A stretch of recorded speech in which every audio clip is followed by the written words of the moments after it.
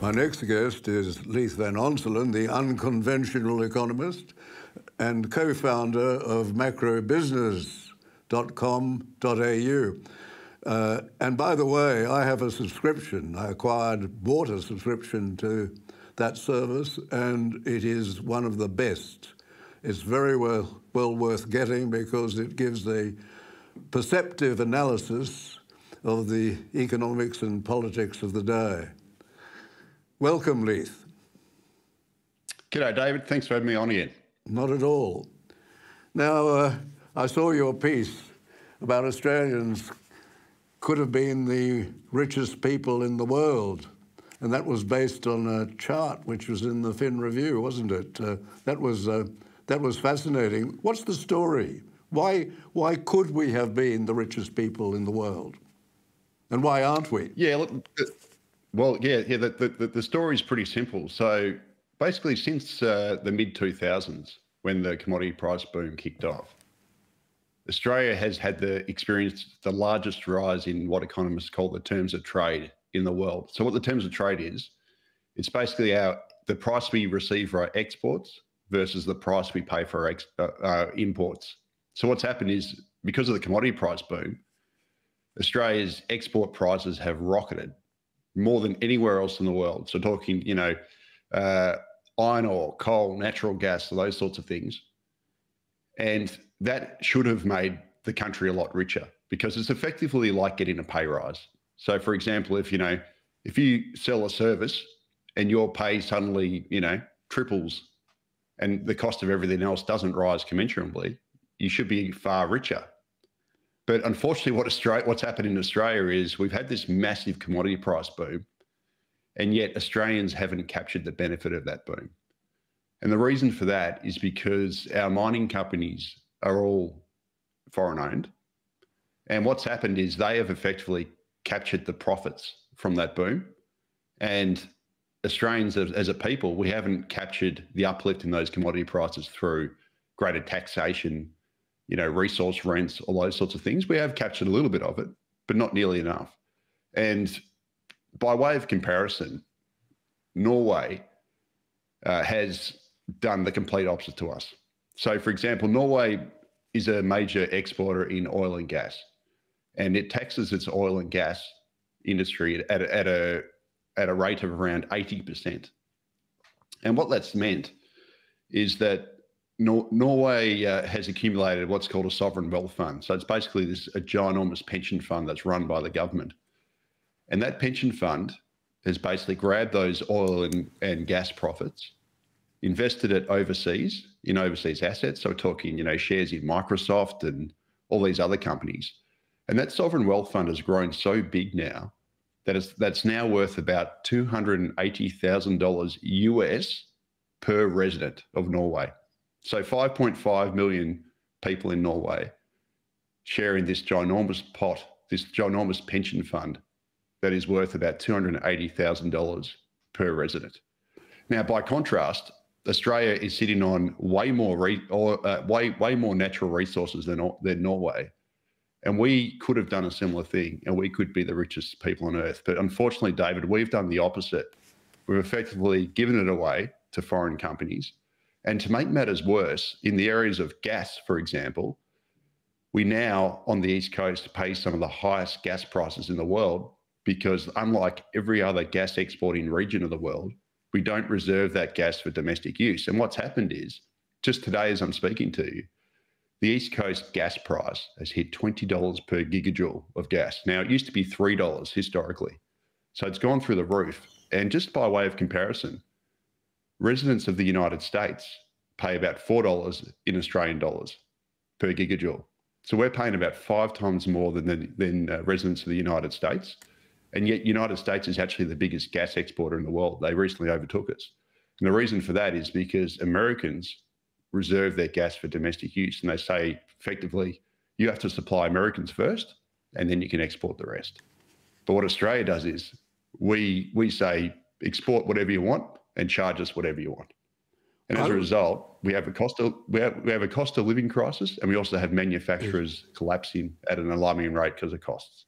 I was looking at the GDP, the gross domestic product per capita based on PPP in relation to different countries. And I noticed that Norway is about a third higher than us. But Singapore, which has nothing, is twice Australia's. How could that be? Yeah, well, it is interesting. So Singapore is what they call I think it's an entrepot nation. So it's basically a hub nation, where it's a hub for financial services. It's a hub for actual trade. And it does have a government that seems to work in the interests of Singaporeans. So, for example, it has a ginormous public housing, sector, which effectively applies, gives Singaporeans fairly cheap housing, for example, and it has low tax rates and those sorts of things. So, yeah, Singapore is certainly a special case, but I prefer to compare Australia to other natural resource countries because that's effectively what we are. And I think Norway is a classic example of a country that does it best. And as a result, they are incredibly rich. And we are arguably a nation that does it the worst because we don't capture the benefits. And in fact, we gouge ourselves. We've allowed a handful of multinational energy companies to basically charge us some of the highest energy prices in the world on the East Coast, which is basically part of the reason why we have stubbornly high inflation. We've got a cost of living crisis because we're all paying way more for energy. And it's also why we don't have a competitive manufacturing sector, and manufacturers are closing down left, right, and centre because the energy costs are so high. So, really, we are a stupid country that does exactly the wrong things. And when it comes to then spending the taxes that we get, our governments seem to be extraordinarily incompetent. And I think the best example is the NDIS, which is costing us, about 60-something, or it will soon cost us within a couple of years, 60 billion a year. And they say that in the 2030s, it'll go up to over 120 billion a year if it continues the same way. And Andrew Charlton, who's an economist and is the Prime Minister's favourite, he chose him, handpicked him for Parramatta. He's now a member. Before he became a member, he wrote a piece in the Sydney Morning Herald in which he blamed the design of the NDIS on the Labor Party, said the Labor Party designed it this way to stop. They thought that Abbott would win the 2010 election. The High Court intervened, so he didn't.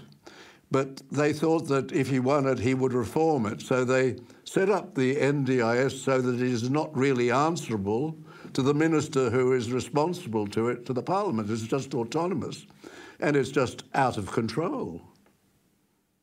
Yeah, it is. Look, the NDIS has been set up as a gigantic money pit. And unfortunately, we've created a system here that is easy to rort.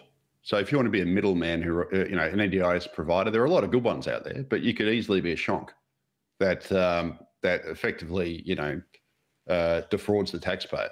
And unfortunately, we have a system now whereby providers, well, I should say, pediatricians or so-called experts are actually incentivized to give people, diagnoses of autism when they really shouldn't. And as a result, we have, I can't remember what the exact stat was, but I think it was like 1 in 5 young children now, or maybe it's 1 in 10, are now being diagnosed with autism. Like just don't quote me on that, but it's an extraordinary number. Yes. And it's especially boys, isn't it? It's especially boys. That's right, yes. Yeah, sorry, 1 in 5 or 1 in 10 yes. Australian boys have autism. Now, I'll, just for disclosure, I have a heavily autistic son who is on the NDIS, but he is non-verbal. He is seriously, he goes to the special school, and he I can't talk to him basically, and he's 16. So he's a real case. But I see a lot of cases that aren't real cases of fairly normal children who just go to a mainstream school, play sport, have friends, get good marks. They're just normal, but they're still being given these autism diagnoses. And that the whole system is just grown too big. And the alarming thing is for the economy, David, is that the NDIS has grown so big now that it's effectively absorbing resources from all other areas of the economy. So we're talking workers and, financial resources, etc. And unfortunately, government led jobs in healthcare and in social security, etc., very low productivity jobs. Now, I'm not saying the people who do it aren't important. They're just industries that don't exhibit strong productivity growth historically. And the problem with it is if we keep growing the labour market in those areas, we're going to end up with a low productivity economy. And I think that the ballooning of the NDIS is actually one of the reasons why Australia's productivity growth is so poor. Yes. Because we have, it's a ginormously growing sector. Now, given that our income comes mainly from our resources, what happens when you, for example, increase the population suddenly by 20% or some ridiculous figure? You have the out-of-control immigration. Does that mean that the wealth of Australia is then reduced by bringing in this extra population? So yes, well... what are they up to then? Sorry. What are they up to in this out-of-control immigration? Yeah, look, it's an absolutely stupid policy for a commodity-rich country to run. So, you know, for example, and everything you said is 100% right if Australia captured the benefits properly. So, again, I'll draw you to the counterpoint. Norway has 5.5 million people. It's sitting on a sovereign wealth fund that's worth about $280,000 US per resident. If Norway was to double its population to 11 million people, suddenly that sovereign wealth fund would be worth $140,000 US per resident. So Norway has an explicit financial incentive not to run a high population growth policy, because effectively what it does is it dilutes its resource base and its wealth amongst more people, and it would make them poorer. Australia, by contrast, does the exact opposite. We run an incredibly high population growth policy. We had 2.5% population growth in last calendar year, 650,000 people, an enormous amount of people. So we effectively dilute our mineral wealth. But to make matters worse, we don't actually even, tax the benefit. We actually don't receive the benefit of that resource wealth because we don't tax the sector correctly, and we effectively give it away to multinationals who then charge us high prices when it comes to areas like energy, which then pushes up our gas and electricity prices. So Australia does everything back to front. And, you know, quite frankly, David, I'd be happy to outsource government to Norway because we probably get a much better system as a result, because we are ruled by idiots. That includes the Norwegian Labour governments which have been in power, does it not? They seem to be more sensible than ours. Yeah, that's right. And look, I'd even take Western Australia's government, to be quite frank, because, you know, the Carpenter government, I think that was Labor in 2004, yes, that's right. I believe it was. They introduced a West Coast gas reservation policy, and they effectively required 15% of all gas exports. So WA has a massive gas resources, just like the East Coast does. And what that's basically done is it's ensured that Western Australians pay low gas and electricity prices. Us on the East Coast could have done that, but we didn't. And we're instead paying, you know, as of today, $20 a gigajoule for our gas, when historically, before we started exporting it, it was $3 a gigajoule. And we could have done what Western Australia has done. And Western Australia has been insulated from the energy price spike that happened when Russia invaded Ukraine. Us on the East Coast, we're not. We're paying some of the world's highest prices, despite the fact we export 80% of it, most of it to China. And here's another statistic, David. You know, the Victorian government and other governments are telling us that Australian households must get off gas to meet net zero. The absurdity of it is that we burn more gas converting it to liquid for export than Australian households using gas. So it's like, how can you tell Australians that we're not allowed to use gas because it's bad for the environment, at the same time as we're literally burning more gas just to convert it to liquid to then put it on a ship to sell it to China? This is the absurdity of the people running our country. I've learned something new, and I noticed I think it was in the Financial Review the other day, that the Japanese have a surplus of gas from Australia. They've got more than they need, and they're on-selling the gas that they're getting from us at a great profit. And you tell me that also the Chinese are doing, the Chinese communists are doing the same thing. Yes. So you know, we're being told we've got a gas shortage on the East Coast, and that, you know, we must build import terminals now for our gas. That's the absurdity of it. Like, we literally pull it out of the ground over there, and one of the solutions is to build an import terminal so that we can import gas into a country which exports 80% of our gas. And yet the two main countries that we sell that gas to, China and Japan have a surplus of gas from us, and they're now re-exporting the gas. It's just absurd. And just to highlight how the absurdity of it, David, can you imagine, we are a Middle Eastern equivalent nation of gas, right? So if we were an oil exporter, we'd be like a Middle Eastern country. Mm. Can you imagine the Middle Eastern country, like if Saudi Arabia, for example, Saudi Arabian, paying $2 a litre for petrol and then having a shortage of oil? So the solution then is to build an oil import terminal so they can import oil from other areas of the Middle East. That is effectively what the East Coast wants to do with gas. We've engineered an artificial shortage, even though we export 80% of it. We pay some of the world's highest prices, even though we export 80% of it. We're telling Australian households that we must get off gas, even though we use more gas, converting it to liquid to then put on a ship to sell to China. The absurdity knows no bounds. And we need politicians to look after our interests, not everybody else's interest first. And sadly, we just don't have that in Australia. There is also an interesting phenomenon, and we won't name anybody because of the laws of defamation, but we do have the situation where politicians leave office, sometimes saying they want to spend more time with their families. They get very good superannuation and other advantages, other jobs in Australia, but so often, so many of them seem to then become lobbyists involved in the mining companies for whom they've set up this very favourable system. Is this something about which governments should be concerned and electors should be concerned?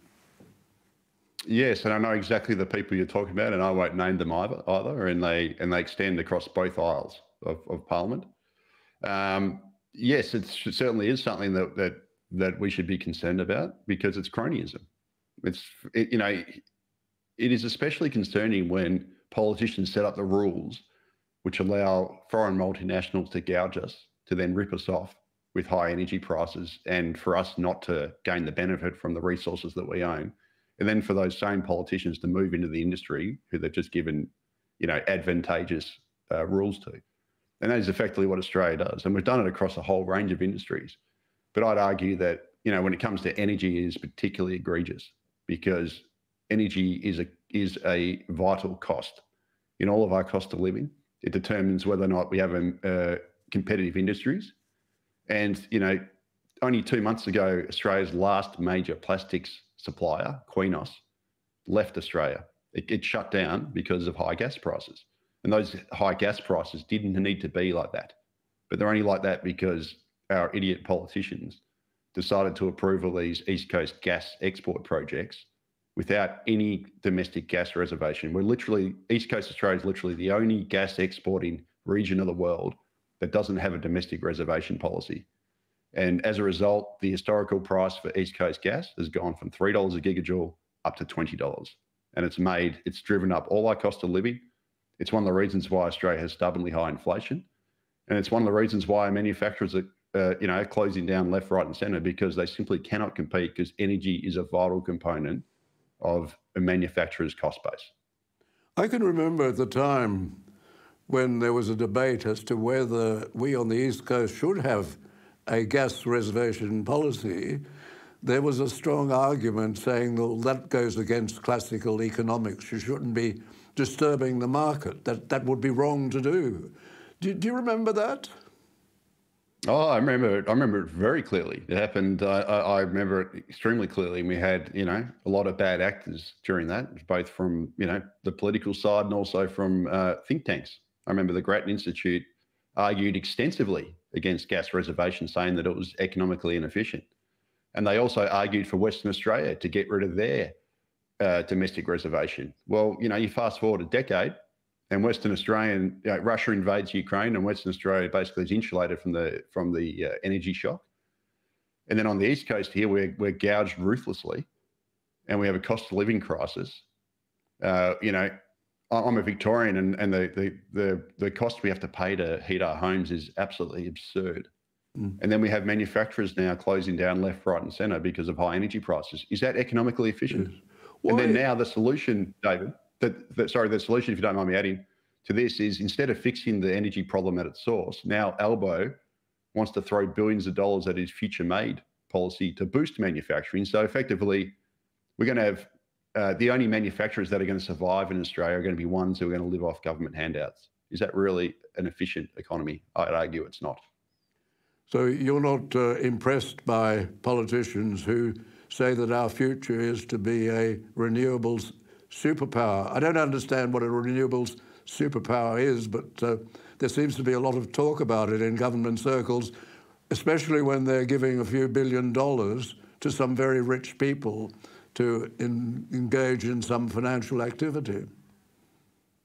Yeah, no. What I'd like to see them do is simply deliver us cheap energy like we should have, because we are an energy superpower. And the best way to do that is to fix the gas market. You fix the gas market, you then fix the electricity market, because gas sets the electricity price. So, you know, if the politicians merely fixed the gas market, delivered us cheap energy like we should have, given that we are a Saudi Arabian equivalent of gas, then a manufacturing industry could compete off its own accord. Instead, they've delivered us the overly expensive energy, which has made us not competitive. And then in order to try and boost manufacturing now, they're going to hand out taxpayer resources. And here's a question, David. The Albanese government wants us to build our own solar panels, even though we'll never compete with China. Well, where's the plastics going to come from to go in those solar panels when Australia's last plastics manufacturer just shut down because of high energy prices? Guess what? We're going to have to import that plastic from China when we could have made it ourselves, but we can't because we've got high energy prices thanks to government failure. This is how this is the idiocy that is behind Australia's policy making, and the reason why I'm not very confident about the future of this country. No, I'm afraid I'm not either. I long ago felt that we were going to become the Argentina of the South Seas, principally because of the activities of our politicians. So before you go, if there is a silver bullet, and there never is a real silver bullet, but if there's something like a silver bullet, you say the big thing that they should be attending to is the gas market. Yes, absolutely. The reason why gas is so important is because we're swimming in the stuff, and we should have, Australians shouldn't be paying more than, much more than the marginal cost of pulling gas out of the ground, right? So we should be delivering Australians, number one, incredibly cheap gas, and then we can export the rest. And I'd also argue that we should have export levies on that gas, so then we can raise proper revenue from that gas. It would end up being similar to what Norway does. Yes. But if you deliver cheap gas, you then have cheap electricity, because gas is the marginal price setter of electricity, and it's the firming power used for electricity.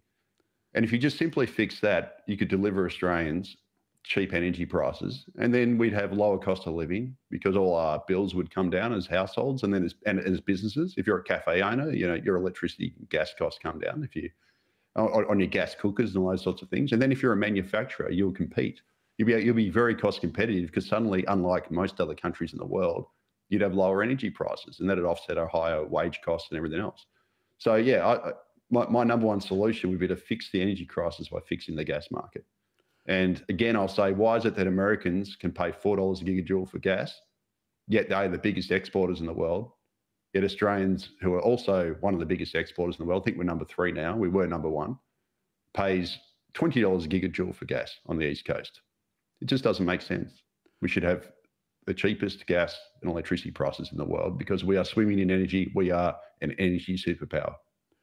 Well, thank you, Leith. You've given us really a lot of information. There's a lot of valuable information which viewers can get, if they want to, in the newsletters and the site from macrobusiness.com.au. As I say, I've taken out a subscription. I haven't asked for a discount because of any advantage, and it's very well worth reading. I would recommend it strongly. Thank you. Thank you, Leith. Thanks, David. Speak to you next time. Certainly. Bye.